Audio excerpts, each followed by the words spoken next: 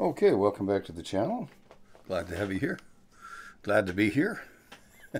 Well, I'm getting to the age where I'm glad just to be anywhere, but here is good. We're at Meigs Field, and I want to test a couple of things today. This won't be a really long flight. We're in the 150, and I'm in it because I'm familiar with it, and I want to test these standalone panels that I got from Logitech. One is a radio panel, and one is a controls panel that has, electronics, gear, magnetos on it, and so on. I want to see if I can get that to work in VR. And I thought I ordered them because they were on sale and they looked like a really good buy. But I thought I might wind up just using them when I play flat screen flight sims. But I'm going to try them in VR. I think you develop a muscle memory. As I'm reaching forward now, I can find, okay, so there my hand went to the magneto switch, and above it is radios, radio 1, radio 2. Way over to the right here, I can feel the gear. Okay, so I think you can learn to use them just like you learn to use all the different buttons on your joystick when you're programming things in VR. But I must say, it would be nice to have a pass-through mode that was really clear. Just a single, very clear black and white, or hopefully color camera that would let me see my instrument panel or the gizmos. But that's the technical term, gizmos. On the other hand, every switch that I flip on the panel responds on the virtual panel in Flight Sim, so we can figure that out pretty quick. All right, let's set mix to full, and parking brake is on. I'm going to get rid of the yoke. And not get rid of it, just remove it from visibility so that we can see everything. And now I'm going to use my Logitech settings to get everything turned on. I'm going to skip the magnetos right now, and I'm going to turn, okay, so there's masters on. Oh, that's carb heat, cool, I didn't realize that. Okay. And underneath, I'll turn on all these lights. Why? Because I can. Okay. It sounds like everything's running, so let's select fuel. Now we'll prime it. Once, twice, thrice is very nice. Parking brake is still on. Let's see if we can convince it to start. Hand to the magneto switch. Off. Okay, there's right, left, both, and start.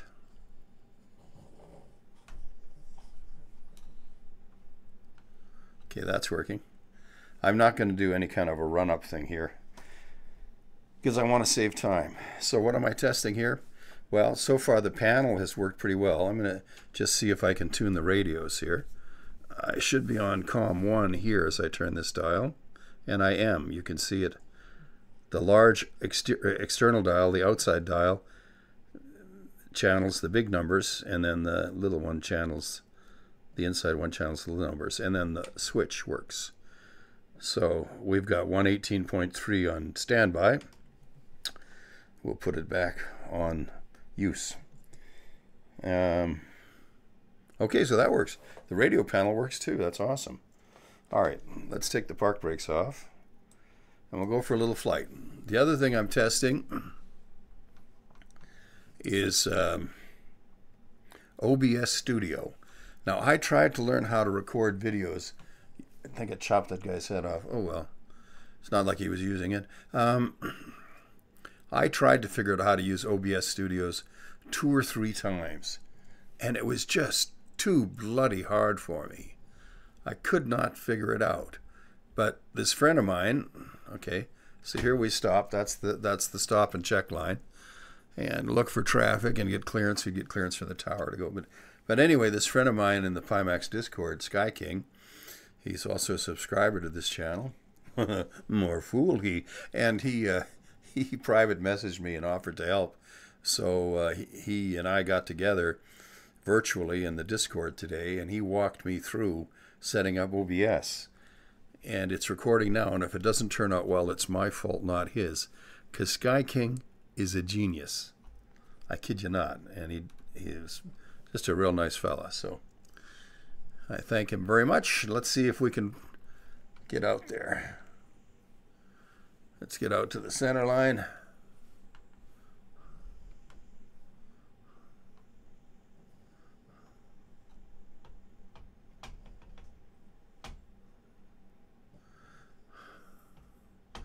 And away we go. I've got eye tracking working on this new headset. So I was very, very tempted to try testing that. But I'm not sure I understand what I'm doing with it. So I don't want to test dynamic foveated rendering until I'm sure I'm doing it correctly. Because I really can't form a conclusion until I know that I can trust the results I'm getting. Well, that was a flapless takeoff, wasn't it? Oh, that's all right.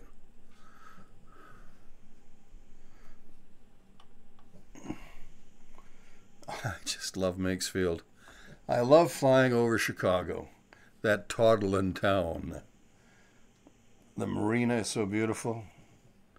Meigs Field, what a loss that was, but I don't want to talk about it because I don't live in Chicago. I don't have any right to criticize Mayor Daley. But feel free to if you want to. You can criticize him for tearing down Meigs Field. But I don't live in Chicago, so perhaps there were really good reasons for it. But I'm glad it's still in flight sim. Now on the Crystal, I've got, well, let's just see what I've got resolution set to here. Let's active pause. I'm showing 31 frames per second right now, which isn't very good. But I think that's because something's going on. I want to turn eye tracking off. That's what I want to do. And let's go back up. I'll go to system. Oh, dear, dear, dear. Come on, Dave. Think about what you're doing. Let's get to, all right, let's go to system. Good. And now we'll go to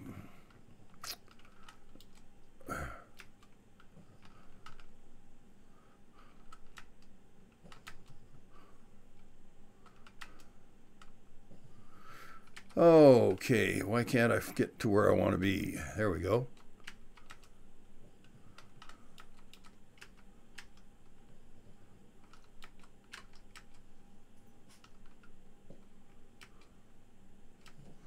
System. All right, I've got resolution set fairly high here, so I'm going to turn it down just a hair. Oh, I accidentally. I've got the throttle's mapped to the key that I use to. All right, so I've got it mapped to turn resolution down in OpenXR. So I've got it set to 3299 by 3903, and now I'm just going to exit Flight Sim, and then when I restart it, it'll reset that key, and we'll have the throttle back. Okay, good. Now we're going to have to reset VCR to see if that change does anything. VCR? Did I say VCR? Yeah, VCR. A lot of the people on YouTube don't remember what a VCR was. It was crackling technology when I was a kid. Okay. Just let me... Well, we're on the right panel.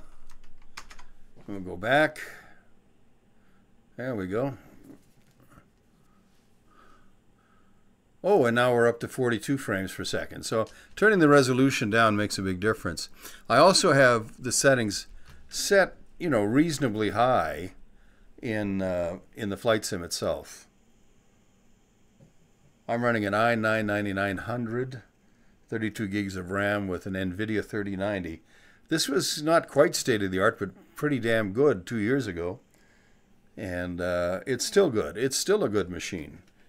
There's just something about having 24 gigs of RAM on your video card that is very appealing. And I love flying over Chicago. Do you want to see what it looks like at night? Let's do that. Let's have a look at night. Oh, wait a minute. I just realized what I need to do. I need to turn my light on so I can see what I'm doing at night. Okay.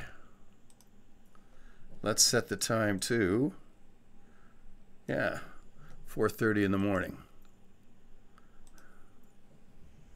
And now let's fly around. Oh man, that really does look amazing, doesn't it? I hope it's turning out well on OBS. Again, if it doesn't, it's not Sky King's fault, it's mine. I must have screwed something up. There is no mistake so simple that I can't make it, as I have proven repeatedly over the course of my misspent youth. Let's go for an external view here and see if we like that. All right, now let's just move around the airplane.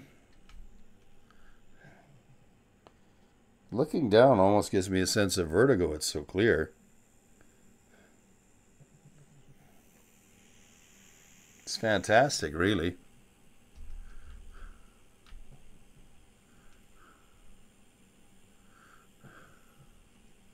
Okay, back into the cabin.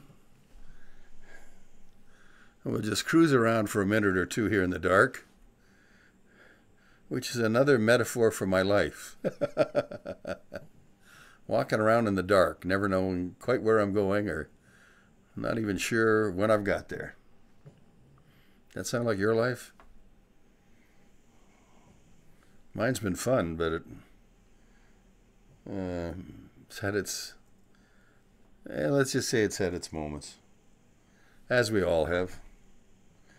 In the Chicago area, there's no artifacting. If you go to, if I fly at the Toronto area, I get artifacting in downtown Toronto.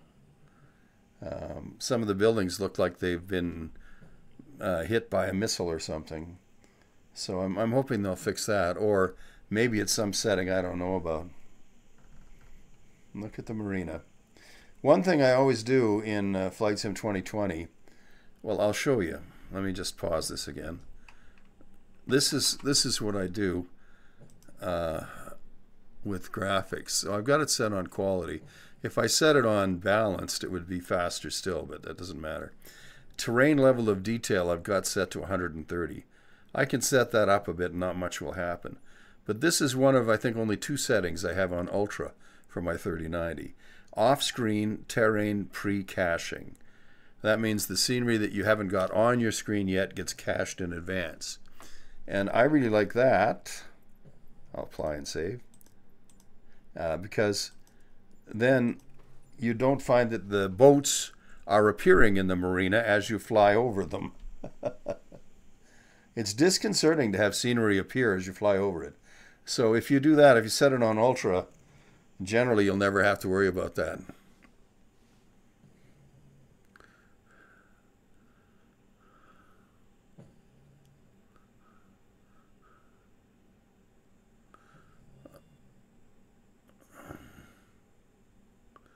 Alrighty. I'll tell you what we'll do. We'll go back to daylight hours.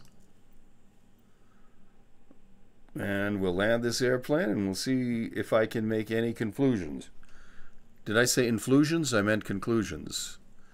Don't tell me what I mean. Let me figure it out for myself. That could take a while. All right.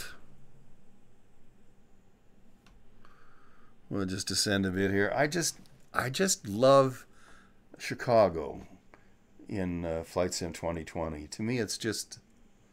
And Meigs Field makes it so accessible. So we're showing 41 frames per second. And that's not bad because I think that's low because Windows is updating something in the background or something. I don't know.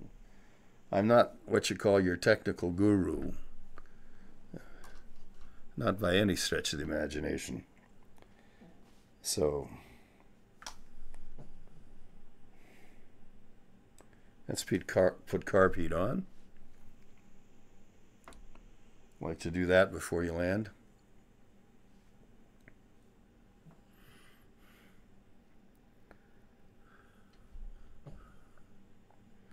I'm a little bit high, so I'm going to cheat down as I go to downwind. Not that it really matters.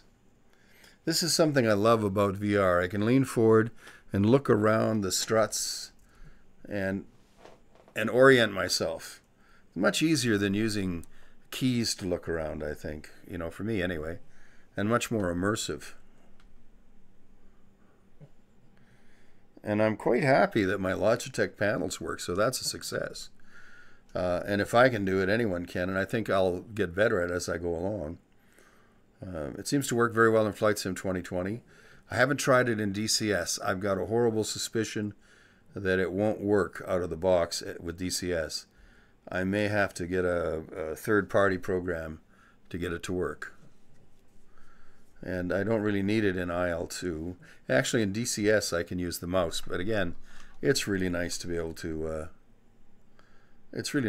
flip a switch instead of clicking it with a mouse. Yeah, we're way too high. We're 1,000 feet too high, so I'm going to do a 360 here. Sometimes where I flew, Tower would ask us to do a 360 to give traffic time to exit or something. And so we'd make a turn like this. And I'm making a descending turn. I'm going to maybe make another one. My flight instructor, who had been a fighter pilot for years and years, was flying an aerobatic plane, a Citabria. He used to do air shows. And or was it a Pitts? I can't remember. But he was in the pattern, and they asked him to do a 360, so he did a loop. They called him a wise guy, but they laughed. Anyway, he told me that story, and I believe him because he's as honest a man as I've ever known.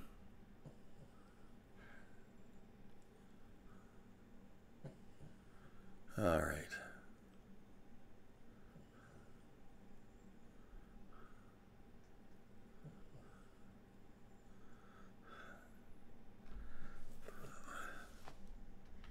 We're just about at the right height. Speed is good. Everything's in the green. Carb heat is on in case the carb ices up. And that can happen at any temperature, I guess. It doesn't just happen in the winter. If your carb ices up, then suddenly you push the throttle and you got nothing. That's a bad thing if you have to go around. Okay. Let's put a notch of flaps in.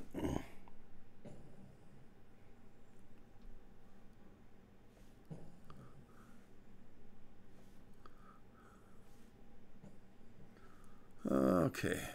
And I use the highly scientific method of look over your shoulder and say, oh, that's about right, to judge when to turn on to base. And on base, you can legally start to descend, but I've been kind of cheating on this. So, all right. It'll be a short base.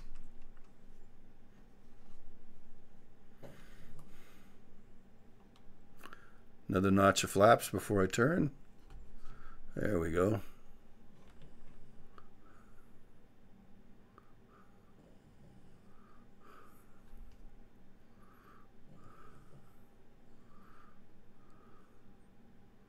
Just do a little gentle slip here. Let the airspeed come down. Well, this is looking pretty good. For an old fat man in a cruel world, I'm doing all right.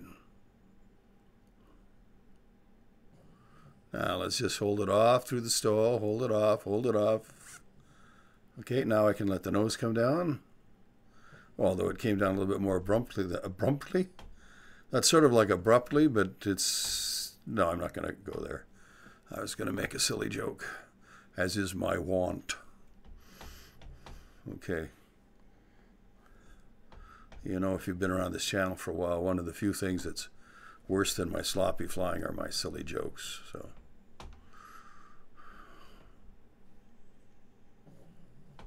I tried to drive into that hangar over there, but it wouldn't let me. I thought it'd be cool to park in the hangar, but it wouldn't let me. So I'm just going to park over here.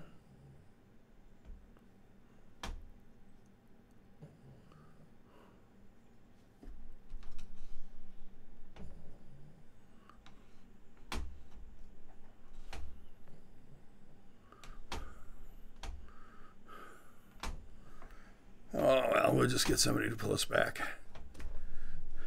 Turn in circles here. Ah, incompetence, thy name is Finn. All right, so park brake is on. We can use my panel again. Oh, the excitement of using a new toy. Yeah, it's so cool. All right, let's start turning things off.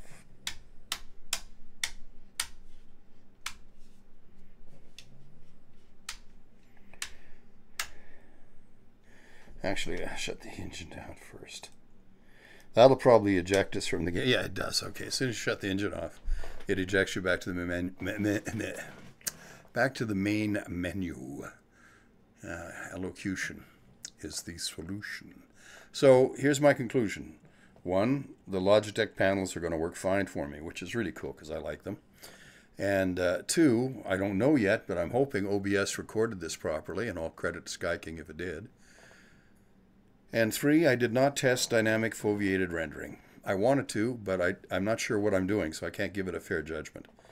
And I don't want to come on my channel and say, well, geez, that doesn't work very good, if the problem is that I screwed it up, which is all too common on my channel. So everybody else tells me it's great, so I'll just look into it a little bit more.